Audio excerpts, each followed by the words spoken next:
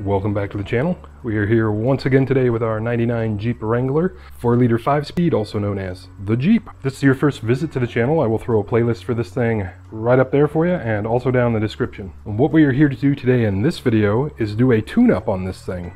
Now, the term tune-up is a pretty old school term, and most vehicles today you're not going to need to do many tune-ups on, and frankly this one's kind of included in that. But what you're looking at here with a late era 4-liter engine like this is, I think that's sequential port fuel injection. It's for sure multi-port fuel injection. It's still drive-by cable, and it still runs a regular old distributor cap and rotor. And there's a somewhat serious chance none of you guys out there have ever seen a distributor before. A lot of cars went to coil pack ignitions back in the mid-90s. This guy is kind of an old relic because this engine is basically a design that goes back for about 100 years at this point. So what we have is all of our spark plug wires go into a cap, and then inside the cap there's a little whirly guy called a rotor, and that's actually what controls which cylinder fires when. And since those are mechanical parts that actually whirl around and spark inside, they wear out over time. This guy's actually running just fine, but the cap and rotor on it have been on it for about 10 years and probably about 50,000 miles. Those spark plug wires have been on it for about 70,000 miles, and since 2005. I think the plugs in it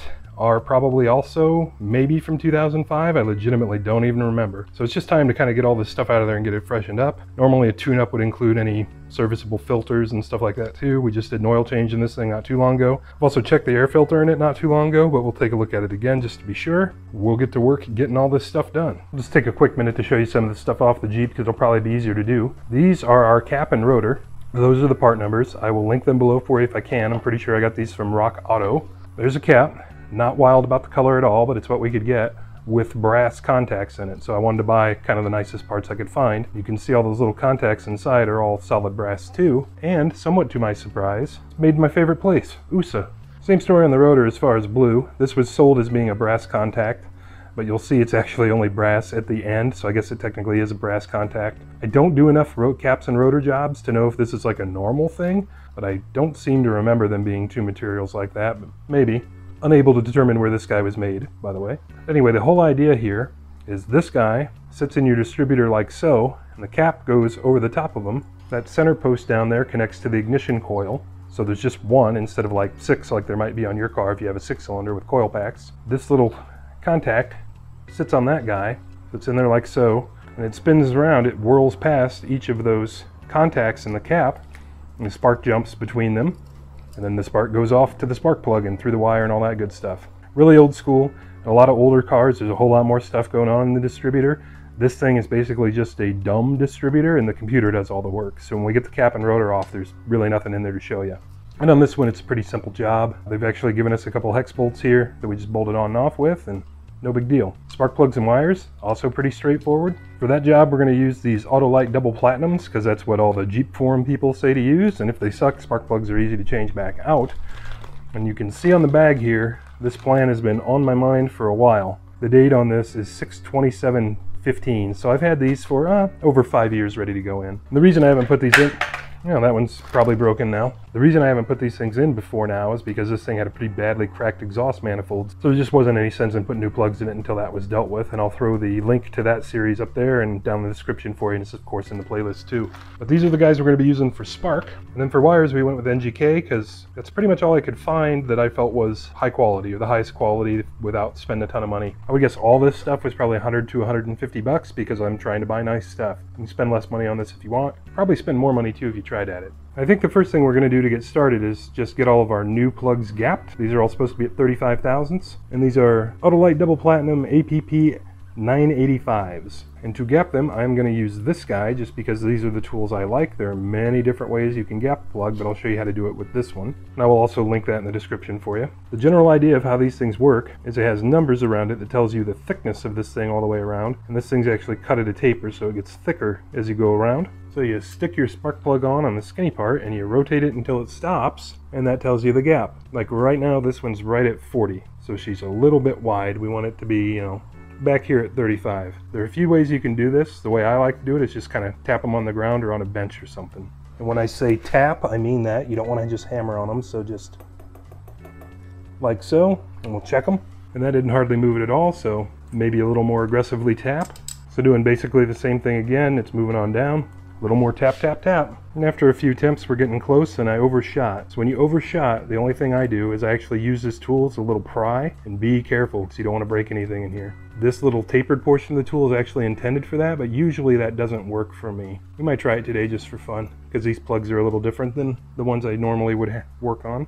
And I went way too far right there. We're actually back over where we started from. You get the idea how this tool works. This is just one I like to use. They make fancier ones that work kind of like pliers, and those are actually the best ones, but they're also kind of expensive. So, and after way too many attempts, because that's how it goes when you record things, we're right at 35. So in my case, need to do this 5 more times. So I've got our guys all gapped up, and another thing I've noticed is that these washers are supposed to go on them. You know, a lot of times you'll get plugs that run washers for whatever reason. Normally, they come assembled to the spark plugs. And on some of them they were, some of them they weren't. And what I noticed is there's like a wide washer and a thin washer. And I'm not really sure what orientation we should aim for here. So what I'm going to do is I'm going to put the wide portion toward the plug, for better or worse, just so they're all uniform. Because when I think about like a nut and a bolt, that's, you know, the whole point of a washer is you want the big one up toward the head of the bolt. And I think the plugs that are in it right now are Bosch Platinums, because that's normally what I run in most things. And if they have this thing too, and I can identify which way it should have been, I'll update you, but I kind of don't think I'll be able to tell, so that's how we're going to run them. Our next mission is we're going to pull our plug wires out of the box and make sure these reasonably approximate what's on the thing now. You'll kind of notice a trend here of things I'm doing. I'm checking over all my new parts first before I start taking the old ones off, because right now the thing runs. If we start taking parts off, we'd have to put old stuff back on if our new stuff was wrong, so we don't want to do that if we don't have to. Grab a fistful of plug wires and a packet of lube that fell out on the floor, which we won't be using, we've got our own. At a glance, I'm noticing good things. There should be 2 of these angled ones and the rest should be straight. Those all look appropriate for our cap, all good news. Our 2 angled guys are roughly the same length, which is also good news because they go to 1 6, and the distributor's right in the middle of the motor, so that should be about right. Yeah, those guys are looking pretty good. And look at that, buying the fancy stuff. They even put stickers on them for us, so apparently NGK is smarter than I am and they're telling me where to put them. So we'll try that and we'll see what happens. I've never had anything but OEM wires have the numbers on them like that, so that's pretty cool. Maybe an NGK guy now from here on out. We'll see. So now we're ready to actually start taking parts off the Jeep. Normally when I do stuff like this, especially on a coil pack ignition car, I will observe my dad's first rule of changing stuff like this that he taught me, you know, way back when, which is if you don't know what you're doing, just do them one at a time, then you can't screw up your firing order, meaning the order in which these are all supposed to be working. And since after the many decades of time that have passed since then, I still don't know what I'm doing, that is typically how I still prefer to do things. If you've got one of these, you've done this 100 times, you already know where each thing goes and everything else, so you're set and you can just rip all this stuff off and put all new stuff on and you're good to go. With a distributor though, it's a little hard to kind of do them one at a time when we're intending to replace the cap and rotor too. So there's kind of a cheat code for this, and that is to identify our number 1 spark plug, which on this 6-cylinder in line 6 is just 1, 2, 3, 4, 5, 6. So there's number 1. Let's try and fish our wire out of there. Actually, I'm going to take a quick minute to get this air intake hose out of our way just to make life easy. That's better. So now we've got number 1 up here behind our AC compressor, which you may or may not have. It routes into this clip right here, so we'll pop it out. And these are Taylor super stock wires that I ordered from Summit 1,000 years ago, and they are gigantic and they've never actually fit the factory clips very well, so that is why I didn't use them again. But that's our number 1 position on the cap we have now. Let's go get our new cap, make sure it looks about the same as far as the bolt pattern, and it does. Even the little vent in it is about the same. And you'll notice on this nice high quality one I've got, they actually already marked cylinder number 1 for us. Right there, it says number 1.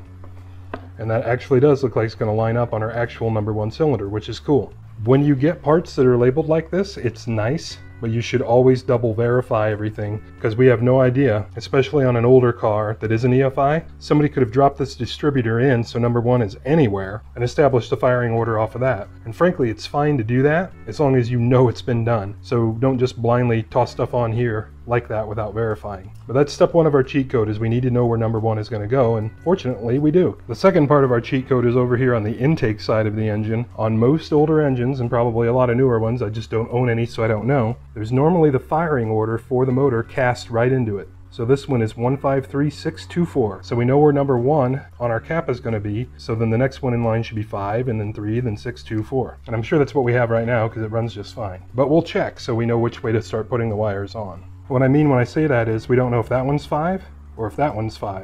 And this guy in the middle here goes down to our ignition coil. Which one is 5? Not that one.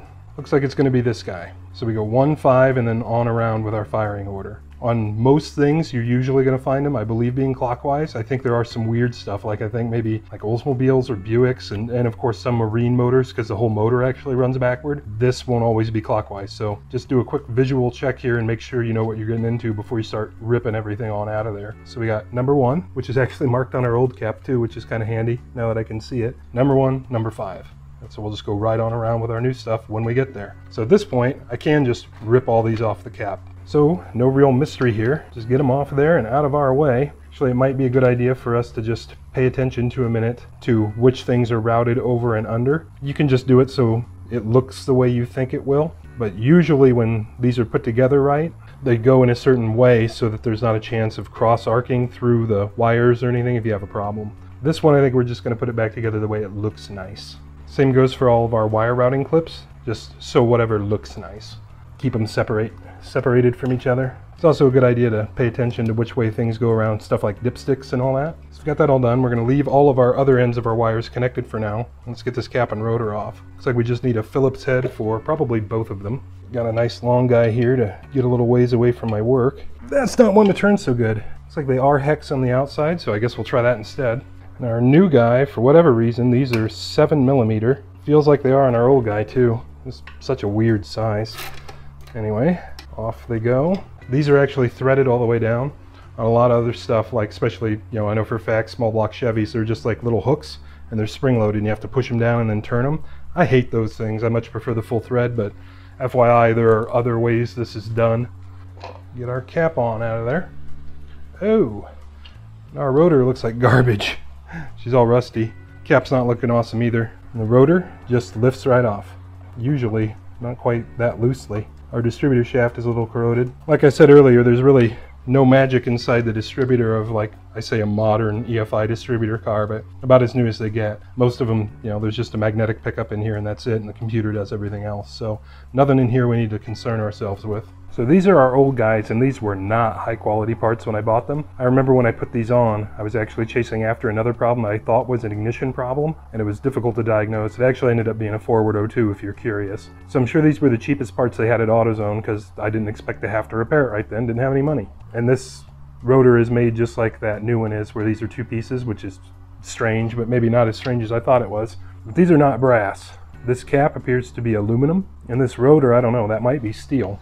But the interesting thing is, I haven't been driving the Jeep much, which is why we're doing this, because I'm going to start driving it.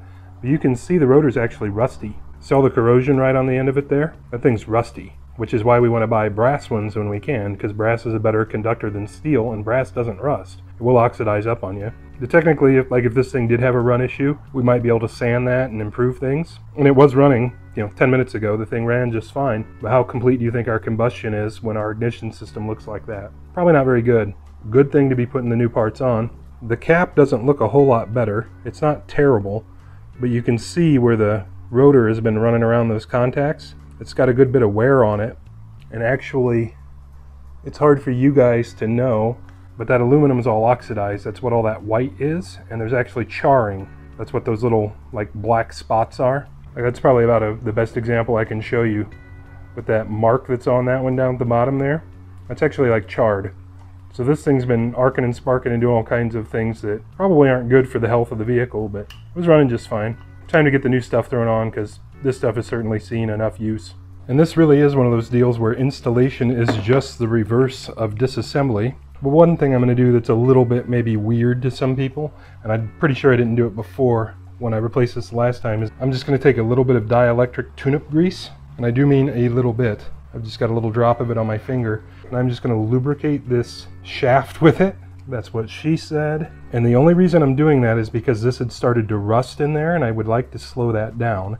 And the only reason I'm using dielectric grease to do this is if it should happen to sling any out, like as this turns around, if it should spit any into the cap, it really shouldn't hurt anything. So, in theory, this is conductive grease. Probably a little hard for you guys to see, but where the shaft actually goes into that pickup on the outside, there's a bunch of rust down there that I actually can't reach to put grease on. So I think I'm going to take a Q-tip and just kind of wipe some down there to try and slow that down. We're just going to take the cap from the lube and just kind of honey dip with a Q-tip down in there to get some on there and work it around.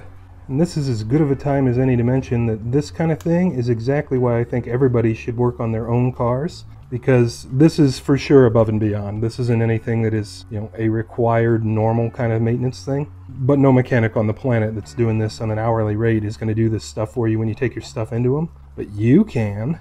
And, you know, maybe this will make a difference, maybe it won't, but I keep my stuff forever. I'm not planning to sell this thing in my lifetime.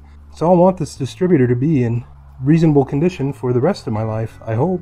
So taking an extra few minutes to do stuff like this is not a big deal for me. In fact, I think I'm going to take my old rotor here, and you can see the little engagement tang down the bottom of it. Just try and get some grease on it, a little more than I have. So I got a pretty good amount of grease down in that tang now.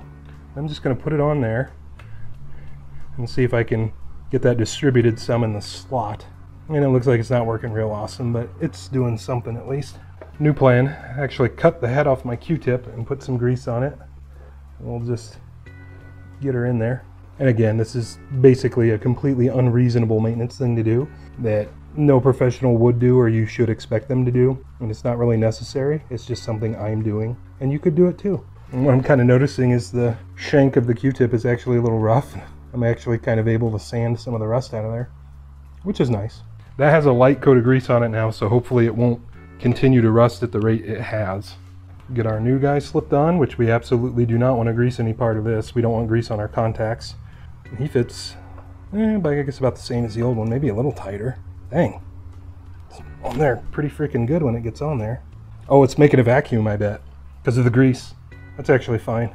Good news as far as I'm concerned. Get our new cap. Get him on so the one is pointed in the same way the old one was. Make sure it wants to sit kind of natural-like, which it seems to. It'll be a little spring-loaded because the rotor's actually pushing up on it. We'll just, there we go. Nice affirmative lockdown. I've just got a screwdriver to get these started, just because it's easier to do that with one hand, I think. Okay, those are snug. Take our ratchet and give them just a little bit of torque. You totally can crack a cap doing this, so take it easy. And you want to work side to side just like anything. Don't be a monster. So the next thing is to actually start pulling plugs. And the only one that's really any challenge at all is number one, which you can just barely see the boot for behind the AC compressor. It looks like it's also going to end up being quite a challenge to film. But to get that wire out of there, I think I'm just going to try and stick my index finger under it and pop that boot off. So I can't get in there with any plug wire pliers or anything. That's not one to work out well for us at all. Let's try a different plan. Got a couple of my Egyptian brain picks here for pulling brains through noses, but they work good on cars too, usually for hoses. I'm just going to try and get him tucked up under that guy and see if I can just like pull it off. And since we're replacing the wires, I really don't care if I hurt him. I do want to make sure I'm not stabbing something else though. Get him under there. See if we can just pull him out. Nah, he's not thinking that's real funny. Alright then, I'm just going to try and stab him and pull him off. There he goes. So I've now destroyed that wire, but it's off. Maybe not the technique you would want to use on yours. Now our wire's out of the way. Yeah, you can see, and I actually do try and keep a pretty clean engine bay. You can see how filthy that is, so it's even hard to get down in there and wash. And there's our stab wound. Let's go compare this to the number one on the NGK set. Not quite the same. The boot angle is different, which from what we just saw may or may not hurt us. And the length is a little shorter, which I think is fine. Couldn't tell you which one of these things is right because they're both aftermarket. One thing I did notice on the NGKs that's interesting is they actually silicone the boots to the wires. I've never seen spark plugs like that before. And they only do it on the plug end. On the cap end, they're just shoved in like normal or molded or whatever. That's a little weird. Could be good, could be bad. So that looks like it's going to work at least, so good news, destroying that one didn't hurt us. So now it's time to pull the plug. Should be able to get straight on it here with our comically way too long 3/8 extension. This is about a 2-foot long guy, just because I can. And this is a 5/8 plug socket, which is what the new ones are. She's not wanting to go in. Let's try it that way. She don't want to go on. It would be weird if they were a different size. I can almost get a straight shot on it. I wonder if that's our problem. So I had a swivel to the mix. Let's see if that helps us. It's like 3 degrees off of being straight right there. I believe out she's going to go. And there she is.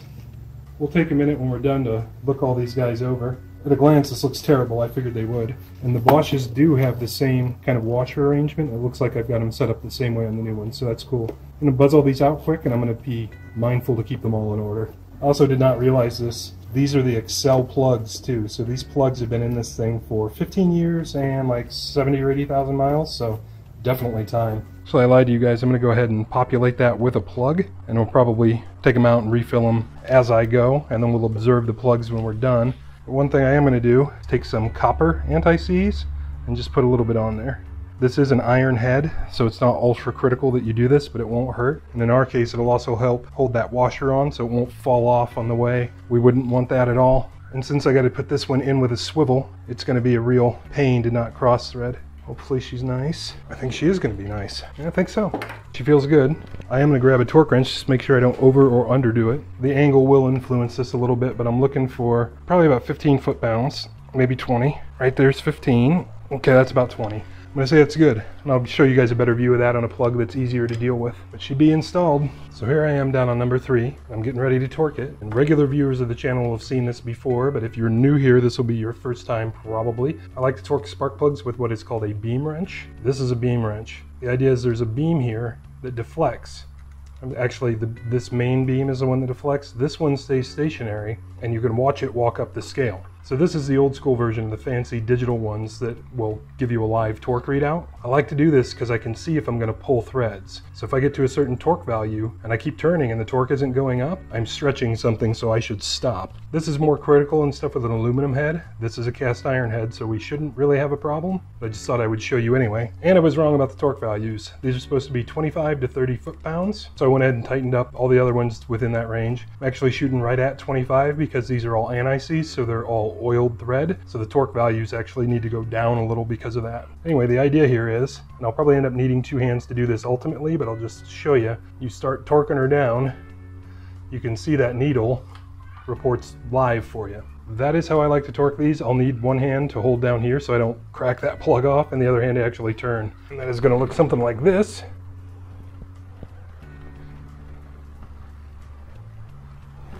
So I've run out of stroke. There's no ratchet on this. There we go. So right back around.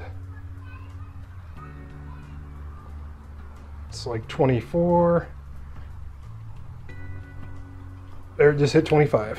So that one's good. That's all there is to it. So we've got all of our new plugs in, and we've got all of our old ones laid out here in order, 1 through 6. Pretty sure either that or it's 1 through 6. Either way, doesn't matter too much. They all look like garbage, and that is because they were running way too rich for way too long. This thing actually had a cracked exhaust manifold on it when I bought it in 2005, and I didn't fix it until like a few months ago. So it's got like 70,000 miles both on these plugs, and probably more than that on a broken exhaust manifold. So that is why these things look like crap.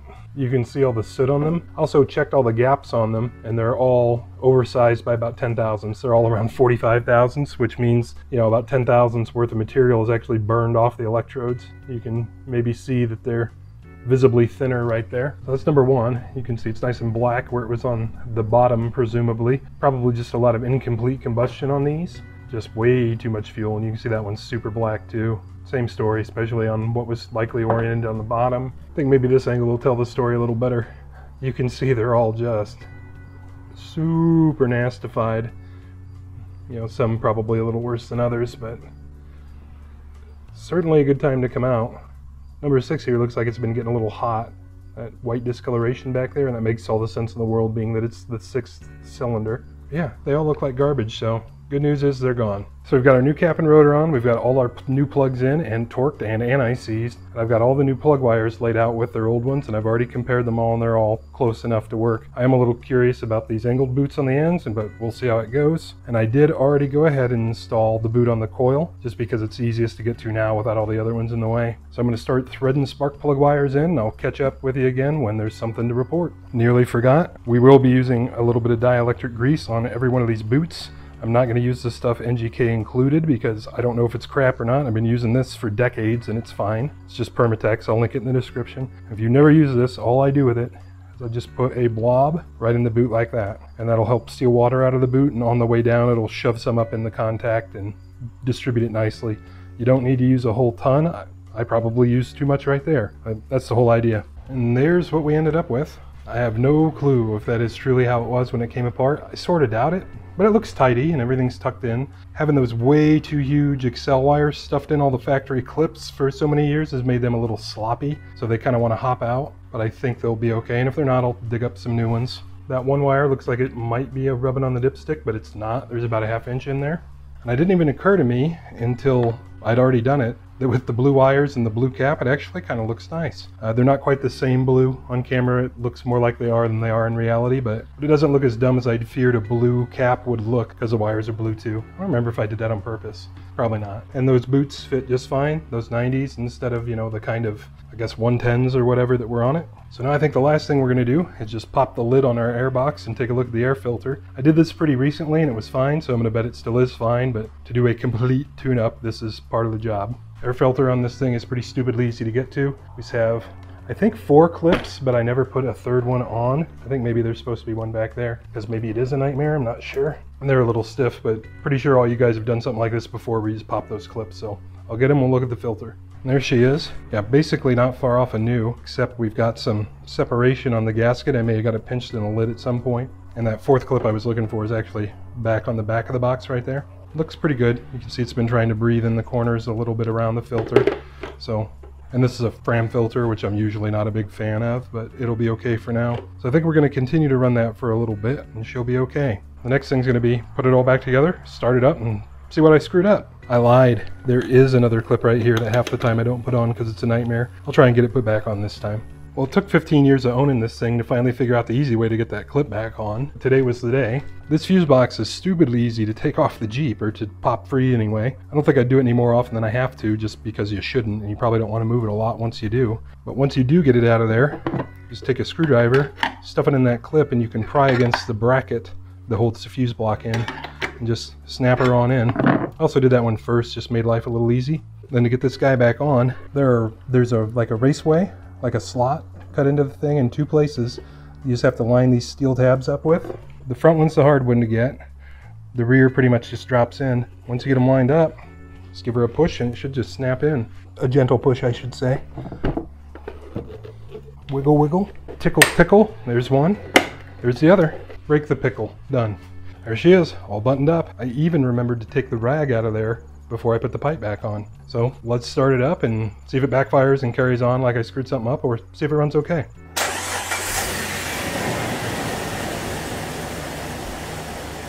Well, I'd have to say she's running pretty nice, guys. At present, the gas that's in this thing is also like 20 months old or 21 months old. It smells terrible and it's almost out. I'm going to be putting fresh gas in it, of course, before I start driving it. We certainly did no harm here and should be good to go for, let's try and go for more like 30,000 miles next time on plugs and wires and cap and rotor instead of like 80. So as always, guys, I appreciate you stopping in for this video, and we'll catch you on the next one. I'm Max, that's Saddington Bear, and we make videos like this all the time. Here are a couple links to some other videos we've made, and we really appreciate you guys stopping in.